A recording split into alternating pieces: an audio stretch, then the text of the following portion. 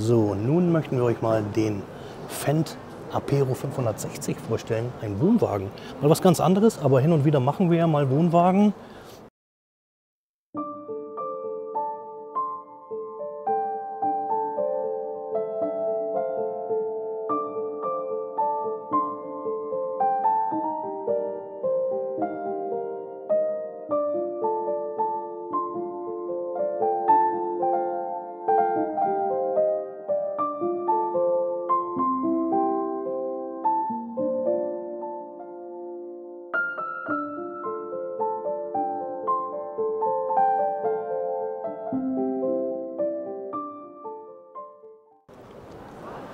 Der ein oder andere ist ja auch Wohnwagenfahrer. Dann kommen wir hier gleich eigentlich nach vorne. Hier haben wir in diesem Fach unseren Gaskasten und auch unseren Abwassertank haben wir hier. 2 Gasflaschen können wir hier, ein bisschen was verstauen können wir hier. Also da haben wir schon doch ganz gut Platz. Und dann haben wir hier ja schon eigentlich den Eingang in den Innenraum. Und ich würde sagen, wir gehen einfach jetzt mal rein und Schicker gucken. Mülleimer. Schön bitte? groß. Nicht Wie so bitte? wie unser. Ach, Ich der sag, Wohnwagen. Der Mülleimer ist schön groß. Nicht so klein wie unser, Passt so ein bisschen was mickrig. rein. Einstiegshilfe für die ältere Generation. Ja, dann haben wir hier natürlich, klar, Fliegengitter, das ist alles Standard. Läuft auch sauber, ne, in der Schiene. Ja. Mhm.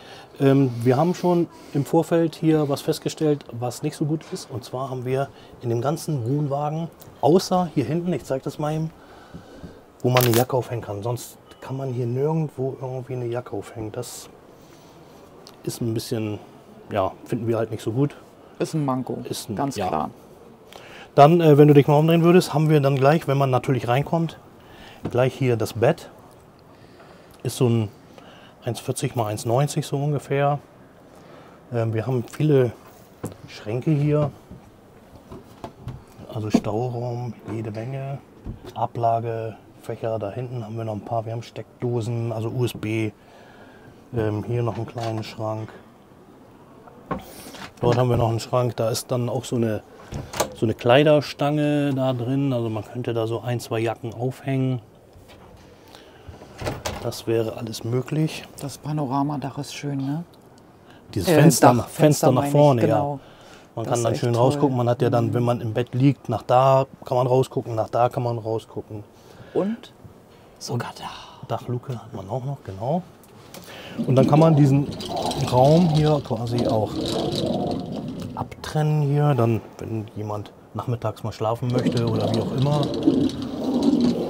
kann man so den Raum ein bisschen abtrennen. Also das ist für 4 Personen, also ich sage jetzt mal 2 Erwachsene und 2 Kinder.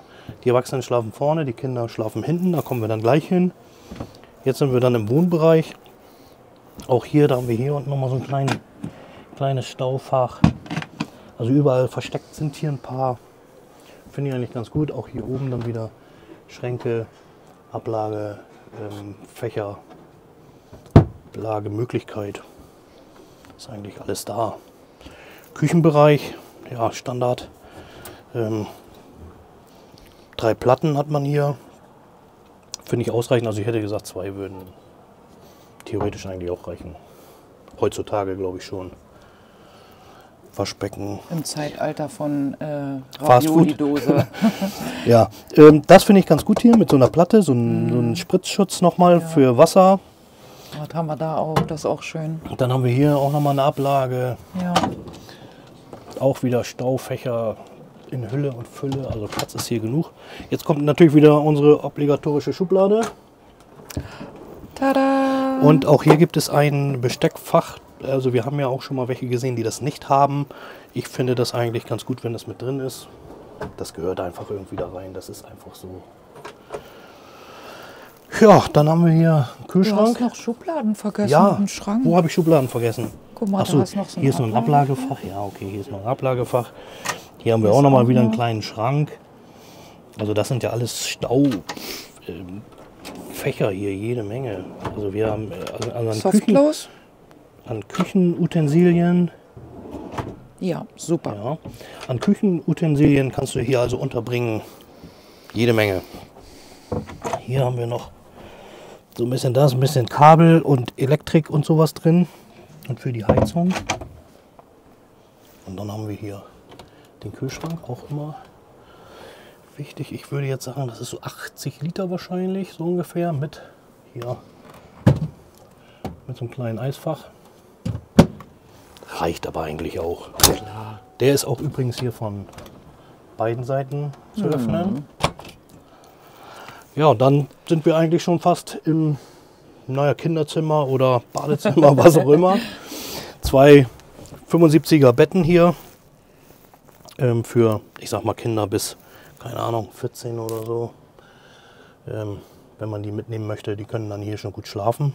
Oh, guck mal, hier steht maximale Belastung 75 Kilo, aber das ist dann nur für das obere. Das obere, ja. Ja, okay. Aber, ein 14-Jähriger, der muss auch erstmal 75 Kilo wiegen. Du weißt nicht, was Teenies alles in sich hineinstopfen. Okay. Ja, hier dann nochmal ein Kleiderschrank, wieder mit Stange oben, also um dann auch mal Jacken, Kleider, Hemden, was auch immer man da aufhängen möchte. Jetzt muss ich hier unten mal eben hin. Auch hier nochmal ein kleines Fach. Ja, Schuhe oder irgendwas. Ja. Ja, und dann kommen wir eigentlich gleich schon mal zum Badezimmer. Ich wollte das auch noch mal zeigen. Hier auch wieder, dass man das zumachen kann, um so ein bisschen noch so Privatsphäre vielleicht zu haben. Wenn man dann mit 14-Jährigen unterwegs ist, ist das vielleicht auch wichtig. Ja, und dann im Badezimmer. Ich verschwinde mal eben wieder in der Dusche. Aber guck mal, hier fängt es schon mal gut an. Hier sind Haken. Ja gut, das sind Handtuchhaken. Also darfst du nichts Nasses aufhängen, steht ja auch dran, aber ja. ich meine, nicht? Dann haben wir hier Waschbecken, Toilette, natürlich Kassettentoilette ist klar. Dann hier ein bisschen Stauraum. Da auch. Ich weiß nicht, ob das zu öffnen ist, aber nein, leider nicht. Ich habe gedacht, da wäre vielleicht noch ein Schrank drin.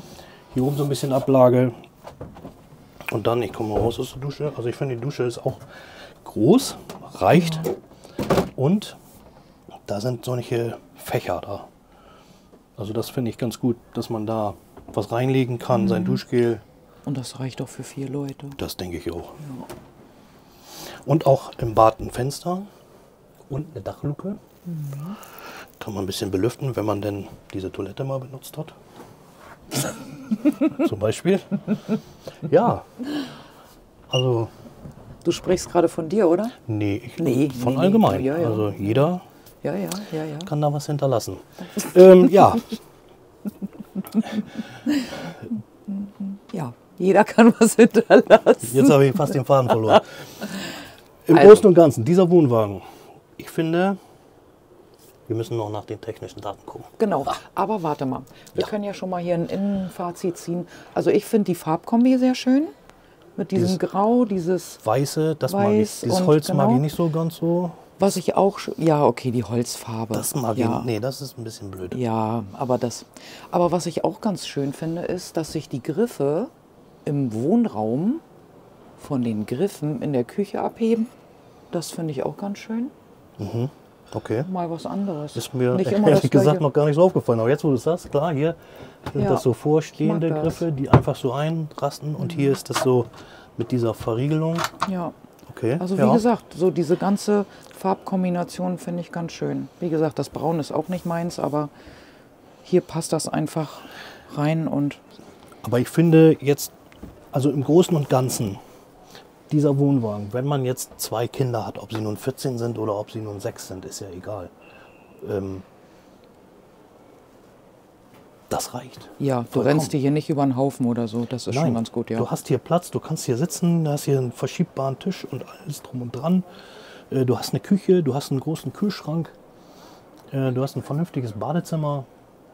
Was willst du mehr? Also wenn du irgendwo hinfährst, dann stellst du deinen Wohnwagen hin und tagsüber bist du irgendwo unterwegs und guckst dir was an. Also du bist eigentlich nur hier zum Schlafen und abends isst du vielleicht was und morgens hast du Frühstück oder so. Ja. Also ich finde das im Großen und Ganzen schon... Rollos und Fliegengitter haben wir noch mal hier, ne? Haben wir gar nicht gesagt. Nee. Ist auch überall. Ja, dann gucken wir mal nach den technischen Daten. Genau. 7,72 Meter lang. die Gesamtlänge, die Aufbaulänge 6,57 Meter. 1,60 mal 2 Meter tatsächlich das Bett. Ich hatte 1,40 glaube ich gesagt. Hinten 75er Betten. Also alles gut. Wir haben hier ein, das hatte ich schon mal geguckt, wo war es denn jetzt? Außen glaube ich, ein 40 Liter, das war falsch. Wir haben einen Abwassertank für 24 Liter und einen Frischwassertank haben wir 45 Liter hier verbaut. Wir haben eine Gasheizung. Ja, wir haben eigentlich alles. Ja. Aber wir brauchen einen Preis. Und der ist bei 40.257 Euro. Das ist schon eine Hausnummer, auf jeden Fall. Also 40.000 für einen 6 Meter Wohnwagen oder so, finde ich schon. Aber er ist natürlich auch qualitativ doch gut gebaut. Also es gibt da auch welche, die haben schlechtere Qualität als halt. Genau, dann klappern Fendt. Die Schränke schon und Richtig. sowas. Also das hat man hier schon gemerkt. wirklich. Man hat die Türen oder die Schränke aufgemacht und das war. Auch das Bad ist gut verarbeitet und sowas. Also das finde ich auch, das ist schon sehr gut. Also alles in allem. Hopp oder top. Für eine kleine Familie oder eine Familie mit 2 kleineren Kindern. Ein super Wohnwagen. Von mir gibt es einen Daumen, von dir gibt es auch einen Daumen. Auf jeden Fall.